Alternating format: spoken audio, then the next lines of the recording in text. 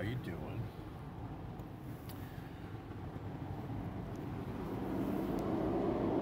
I don't know if you can hear that as a truck going by. I'm right off 101. Today I'm going to spend painting a sign for Saint Sunny because he's going to start singing his karaoke, trying to make some money. So I thought that was really cool. So I told him I'd paint him a sign so he can put next to his donation can. And, you know, he was the guy I was telling you about that was homeless. Newport took him in. So he's going to hang out at the beach at Newport, try to make some money singing old westerns. Old western ballads. But actually I want to talk to you today about part of the Dark Knight and triggers. See, when in the past, whenever a tower moment would happen for me, it would trigger defense mechanisms, and they were always a negative. It would always put me back.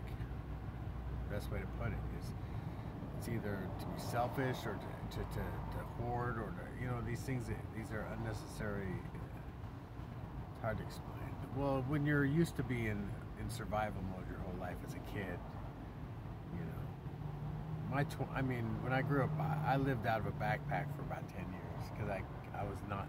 I mean, talk about unstable, right? I mean, not mentally, just like residentially, exactly. So I was always traveling, always sleeping on couches, staying with friends. I'd have apartment.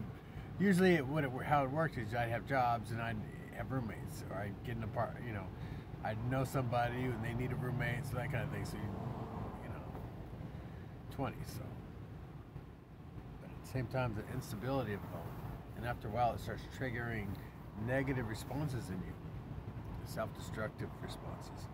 And I started to catch that whenever things would start going bad for me. I would get not only the anxiety, but I'd also get the trigger it's like the ego would go on self-destruct mode. And that's the best way to put it.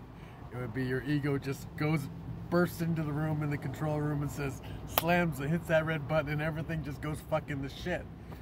There's no thought, there's no process, there's no emotion. I mean, it's all just chaos. And I had to learn how to figure that out, and how to and understand.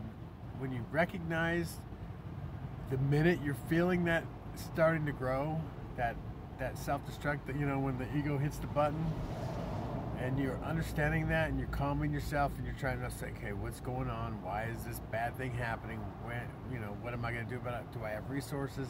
How am I going to deal with it? Take deep breaths. You know what I mean? And that's how I've actually learned to deal with my triggers, to deal with my tower moments. You know, the apocalypse that's going on right now.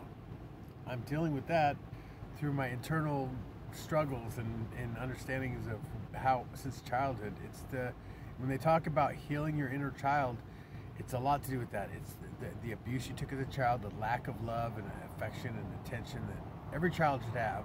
And trust me, there's a lot of people out there with hidden inner childhood stuff that they didn't even know about. One of my first guides, Spiritual Escapades. She's a really, really cool human being. But even she was just talking to me about, I mean, this was over 2 years ago when I first started on my journey, that she was one of my first teachers.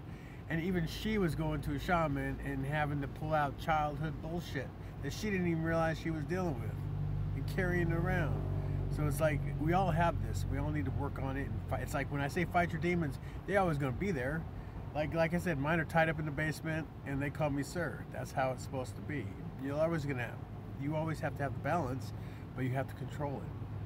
And that's all part of the surviving the Dark Knight and becoming the badass that you are. And I keep telling you, yeah, you're gonna suffer, and you know you're gonna get good views when you're done, and maybe even find the love of your life. Who knows, right?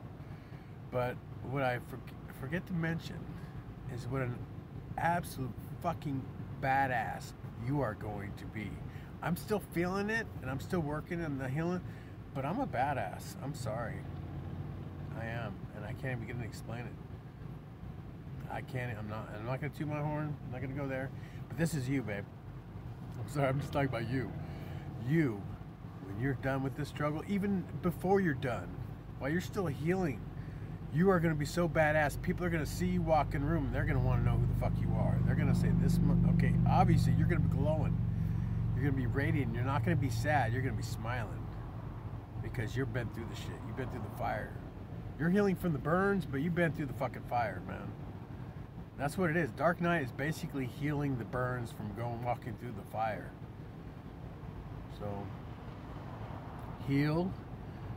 No, you're gonna be a super fucking badass. You already are, but you're gonna feel like a super badass. There's a difference. There's a difference between, you know, thinking you're a badass and feeling. I feel it. It's been a long time since I've had my power back. There's been moments in the past, but man, I didn't understand it and it got snatched away like that. But now that I understand it and I can control it, yeah. Love and light, people. Use your powers for good, always. I was just thinking about my mother. She's a very powerful empath, very powerful witch. But she used her powers for selfish gain and it destroyed her. It wasn't a good ending for her. I love her. And she's still alive. God bless her. Thank you for having me, Mom. But yeah, it was sad tales, man. Because she didn't use her powers the way she should have. Like I said, she was powerful. And just like I am. But I use my powers for good. And I want everybody to use their powers for good.